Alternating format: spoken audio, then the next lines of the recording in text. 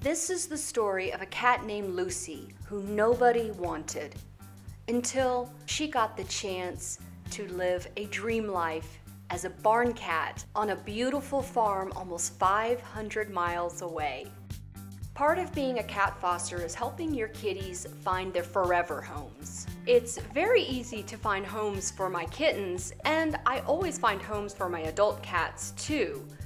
But what about the kitties that aren't able to be socialized? Now, there's always exceptions, but in general, feral cats just don't often make good house pets.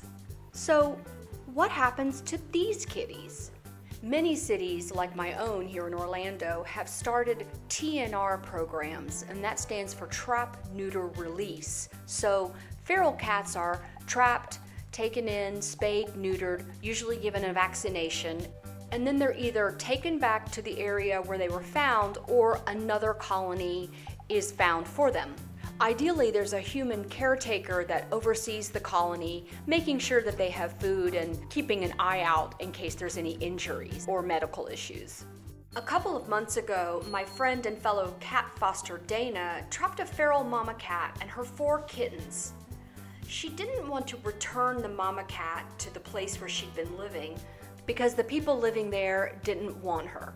The 4 kittens were old enough to be adopted, and I offered to take Lucy until I could get her spayed and find a safe colony where she could live. Now, I wish I had video of Lucy for the first month that I had her because she was absolutely terrified of me. But at the time, I didn't know I was going to be doing a video about her. I would open the crate door just to put food and water in, and she would climb up the sides of the crate. She was terrified. So the video clips you're seeing here, this is Lucy 2 months after I'd had her when she started to let me pet her. I just want to emphasize that I spent a lot of time and effort getting Lucy to this point where you're seeing her now. I was still looking for a place for Lucy to go when my sister Laura came to visit, and when she saw Lucy, she fell in love. And this was a wonderful thing, because you see, Laura has a farm. And what is no proper farm complete without? That would be a cat. So a few weeks later, Lucy and I hopped on a flight from Florida to North Carolina. Lucy didn't make a peep during the entire flight. She's a real travel pro. Laura and my grandnephew Tristan were waiting for us at the farm.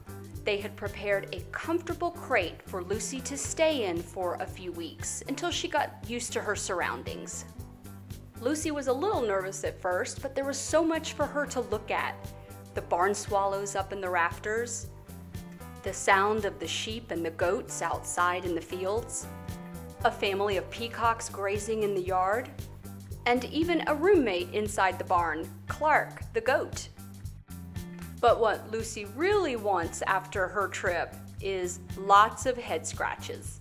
After I flew back home, Laura kept Lucy in the crate for a little over a month. She wanted to be certain that when Lucy was let out of the crate, she would know this was her home. Finally, the day came.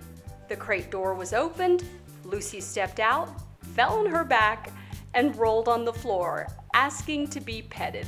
It was immediately clear that Lucy had accepted the barn as her home, and she wasn't going anywhere.